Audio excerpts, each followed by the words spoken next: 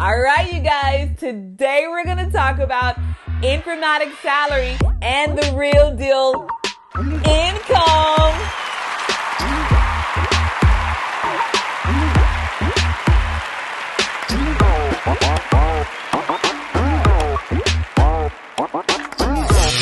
This is Jen from Informatics Live, where I give you insight on informatics, healthcare, and technology. Yes.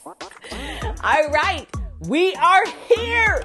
We are here. We are here. We are here to talk about the actual income. This is part 4 of the series. Now you have to go watch the other portions, or this one is just going to make you happy, but you're not going to understand all the other bits and pieces that make this part work. Okay? So watch the whole series to get a full picture of the informatics salary. Alrighty? Okay, you guys, let's talk numbers, baby. Let's talk some numbers. Now, of course, there are tons of websites out there that have 40,000, 50,000, 60,000, 100,000, 20,000. It can get very confusing very quickly out there. Listen. Sometimes the internet can be a help. Sometimes it can cause some confusion, right? So y'all see that BLS? That means Bureau of Labor Statistics, not basic life support.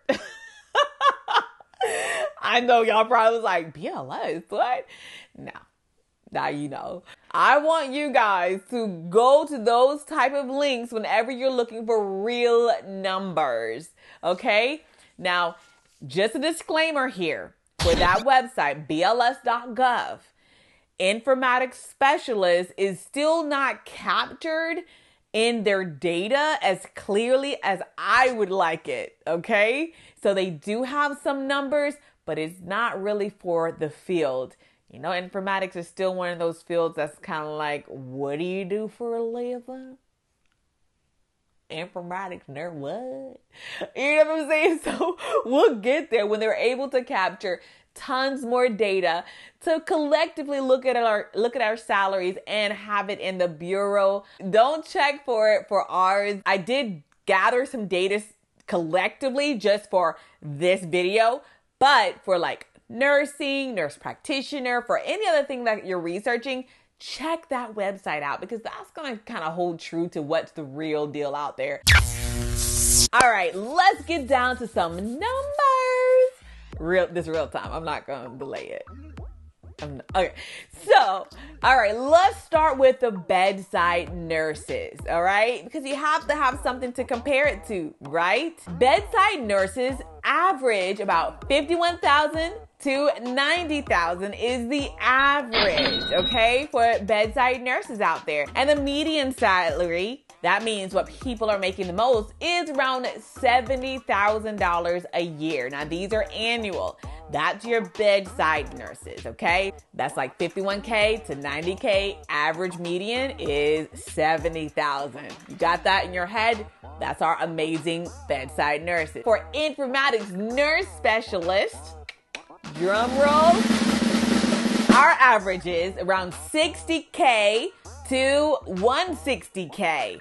Yes, 60K to around 160K that you can make annually. And when you hear me say K, I'm talking about thousands. I've got to just be base just in case you don't know what I'm talking about. All right, so make sure you watch the other videos so you can understand how you can get in higher ranges. Eventually, experience matters too. With that amazing range, the average can be about 70 to 80K annually for an informatics nurse specialist, okay? That's the average out there, the ballpark.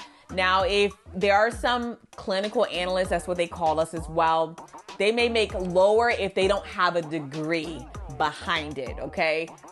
Please watch the other videos, like I said, so you can understand what I'm talking about, okay? That's exactly why I did a whole series about this. Now, a big thing here, a lot of people are like, oh, what about nurse practitioner? That's like one of the common comparisons that people do is informatics specialist versus nurse practitioner. Completely different fields there. I just want to put out there, nurse practitioners, they work with patients and doctors, and they're really out there still in the field doing care, one-on-one care with patients. Informatics nurse specialists may not ever touch a patient again. Okay, so go where you love. All right, just make sure you do what you like and you're gonna be happy with. Okay, remember that. So the average for a nurse practitioner is around $80K to $150K. Remember, I'm getting this information for the bedside nurses and nurse practitioners from the BLS.gov, which is the United States of America's statistics for occupation salaries here in the USA. Okay, you might work someplace else and they're gonna pay you differently. And their average median is around $109K.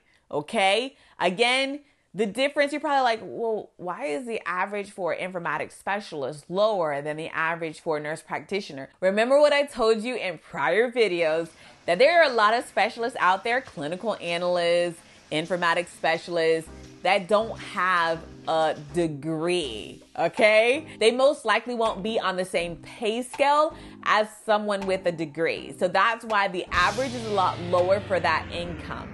Now, over time, I do foresee that being boosted up when more and more people are getting degrees and entering into the field.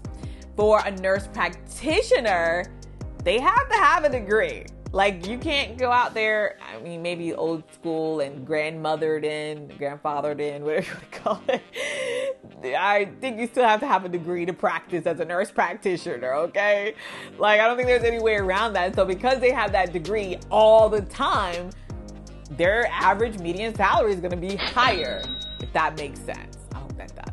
Now, for informatics specialists, to bring us back into this degree, I want you to remember something, okay?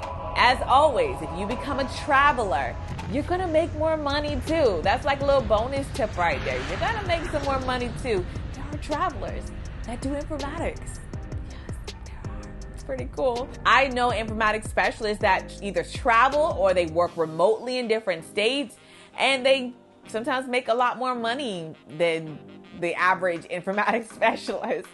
But there's always different doors open for us out there. Just remember, the informatics specialist information that I pulled is just for staff, okay? That did not include managerial, director, executive director, VP, if your hospital has some type of informatics officer, VP, and of course, CIO or CMO. If you're talking about going higher and higher up the career ladder, CMIO, CIO, or whatever IO they come up with, okay, they could actually make up to $200,000 or more $1,000 a year, $200K a year or more, because they're chief. Don't chiefs make the most money? All right. And you can get up there with a MSN or a doctorate in informatics. I'm not going to say just a doctorate. No, you can get up there with a MSN as well with nursing informatics. So that is awesome. If you are aiming for that 200 grand, go for it. Work your way up the ladder. Make sure you be nice on the way up. As always, this is Jen, you guys. It was awesome with this 4-part series. I loved it. I hope you gained a wealth of knowledge. I hope you're walking away fully prepared to understand your salary and the future. All right. Again, as always, if you want to rock this informatics shirt or buy some other informatics products, check out the description down below and rock it with me. All right, this is Jen, Informatics Nurse Specialist, signing off. This is part 4 of the series.